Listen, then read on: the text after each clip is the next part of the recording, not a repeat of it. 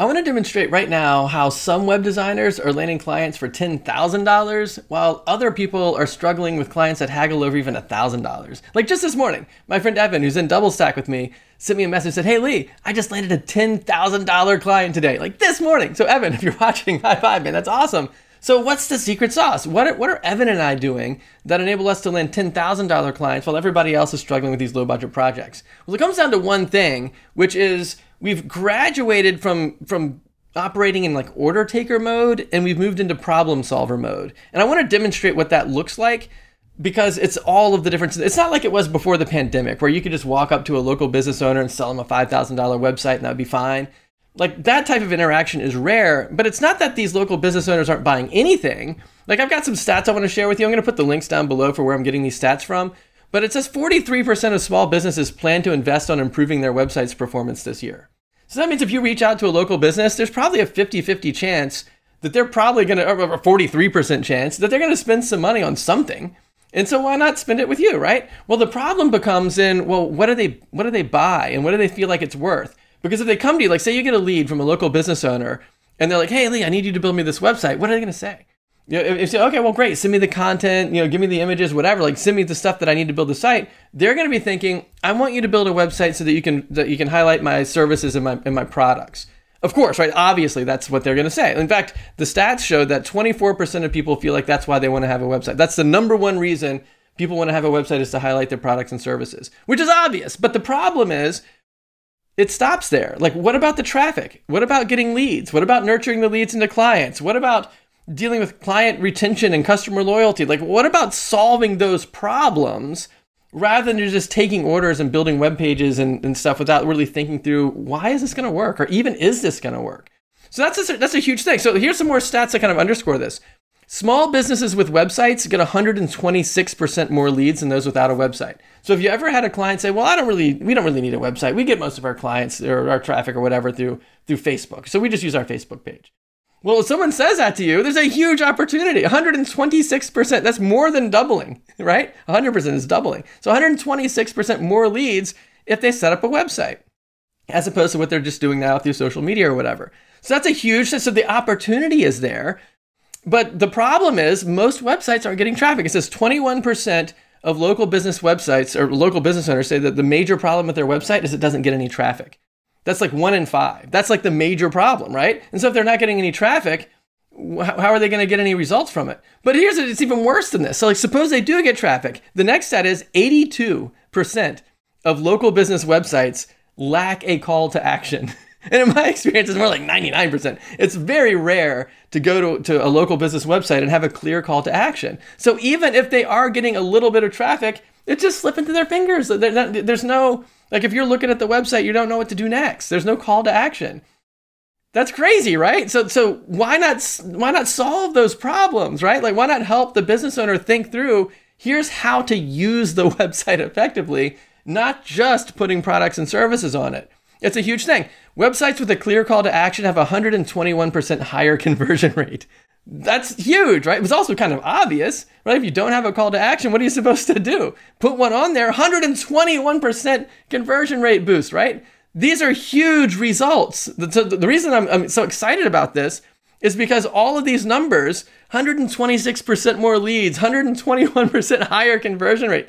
It's unbelievable. It says 86% of customers search Google Maps before visiting a business. 86%, that's a large number. And so that means that a lot of that traffic is coming through mobile devices. They're pulling out their phones, searching Google Maps, finding something, clicking through, looking at the website. I do this all the time, especially for like restaurants and other stuff like that.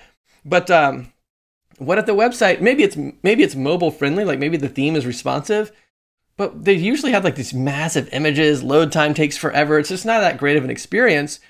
And that's a huge amount of traffic that's just kind of being missed from all of that. That's negatively impacting conversion rates. So what do you do? So why not solve some of those issues? So let me give you some examples of ways that we can solve these issues and how to think through the larger problem solving mode so that you can start like developing like a leadership mindset. Like instead of being like the order taker where you're just trying to like say, "Hey, you tell me what you want me to do, and then I'm going to do my best job making you happy doing it." Why not say, in addition to you telling me what you want so I can put the right stuff on the site, here are some other things that we can think about to actually get better results. And that's a huge thing. And then that's really the secret to landing $10,000 clients instead of struggling with these low budget projects. So let me give you a variety of examples of what I mean by solving these problems. The first one is throwing hyper-local content onto your client's website. So if they're just thinking about products and services, you can really boost the results by making it hyper-local in context. So like talk about an individual neighborhood rather than even just a city or a state. And that makes it feel, and I've got some examples about some hyper-local landing pages and stuff that we'll get into in a minute, but just kind of like log the concept of hyper-local kind of in your back pocket as something to be sort of like a North Star with regard to what kind of content should we put on the site. Oh, here's a technical tip too. Local business schema markup. It's just like a little code snippet. And in fact, I'm going to put down below in the description, I'm going to put a couple links. There's a whole YouTube series that I've got. It's like 3 videos on how to land your first $5,000 recurring revenue web design clients. And that first lesson, the first video is like the setup part of it, which goes into how to actually do the local schema markup stuff. But you can go to ChatGPT and like make the local schema. There's also online utilities to help you, so you don't have to write it by hand or anything. But it's just like the business name, the phone number, the location, the hours, just some of the core content that describes your business. You put that in the schema markup, and then when Google looks at that, they can see the details of your business. It helps you show up better for local searches. So that's kind of a technical thing. Oh, and here's another thing too. I'm thinking about like putting everything we're talking about right now kind of into an example proposal, and then maybe like delivering the proposal, like you're the client and I'm the web designer, so you could see what it looks like and hear what it sounds like to do that. Let me know if you feel like that would be valuable. That'd be kind of hard to put that together, but I would do it if you feel like it would be helpful. So drop a comment or hit subscribe so you don't miss that when that comes up. But let's go back to talking about what to say on the website. So problem-specific landing pages is another really cool content category for stuff to say. So it'd be problem-specific. So it's not really like a blog post necessarily, but it would be like you would ask your client. So say you're working with a client that does pest control. You would say something like, Williamsburg bed bug extermination services. So it's not just pest control. It's like really specific. It's like if you have bed bugs in Williamsburg, then this is for you, right? Other examples could be like ant control or rodent removal. And so you just like look through the different types of problems or individual specific services that your client provides and make individual landing pages for each one of those, which is a lot better than saying we do pest control in general, or even just having one big page that lists all of the stuff. It's a lot easier to SEO and to get traffic if each page is kind of dedicated to one particular set of keywords, like rodent removal or whatever. So that would be an example of landing pages for problem-specific things. And then on those pages, you would say stuff like location-specific stats, like how many houses in the Foxhead subdivision or how many houses in Williamsburg are likely to have ants in the kitchen, something like that. Signs to look for, customer reviews from that specific area, location-specific calls to action. So we talked about location, like lead magnets and stuff before, but here's an example of a location-specific call to action. Suppose you were living in the Foxhead subdivision over in down the road here in Williamsburg, and you went to somebody's pest control website that said that, hey, stick your email address in here. We're going to be in Foxhead this certain time, during these days of the week or whatever. And, join the group, you'll get a group rate discount. And so then you're thinking, oh, wow, that's for me. I'm in Foxhead. I'm getting a group rate discount. My neighbors are using the same service, so I guess I'll trust them because everybody else is using them. Like imagine landing on a page like that compared to a page that, or like a pest control business that didn't have anything at all like that. Like, I mean, I would sign up for the local one, right? Like the one that's, oh, I live in that neighborhood. My neighbors are using it. I'm going to get a discount because I'm part of the group. My friend Nick tipped me off into this idea. He runs a landscaping business, and he said, hey, Lee, I get paid to drive lawnmowers, not trucks. And so like what he means by that is he wants a tightly packed route. Like when he goes to do lawn care for people, he wants to show up in a neighborhood, mow all the lawns, and then go home. Like he doesn't want to do like one lawn here, drive 1,000,000 miles, do another lawn over there, and spend all day driving his truck.